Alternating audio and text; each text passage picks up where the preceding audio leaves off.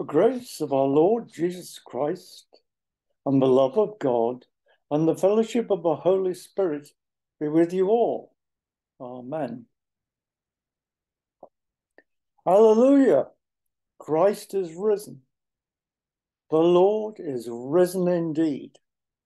Hallelujah. My name is David McNaughton, and I'm a member of the congregation here at St. John's Episcopal Church in Edinburgh. Let us worship with words from Psalm 36. Your love, O Lord, reaches to the heavens, and your faithfulness to the clouds. Your righteousness is like the strong mountains. Your justice is like the great deep. You save both man and beast, O Lord. How priceless is your love, O God. Your people take refuge under the shadow of your wings. They feast upon the abundance of your house. You give them drink from the river of your delights. For with you is the well of life, and in your light we see light. Continue your loving kindness to those who know you, and your favor to those who are true of heart.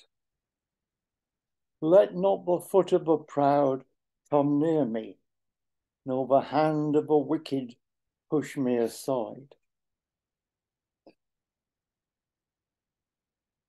Let us pray.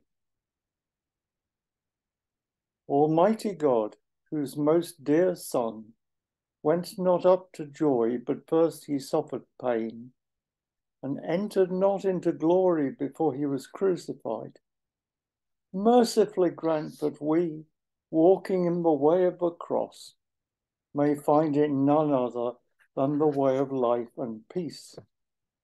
Through Jesus Christ, your Son, our Lord, who lives and reigns with you, and the Holy Spirit, one God, forever and ever. Amen.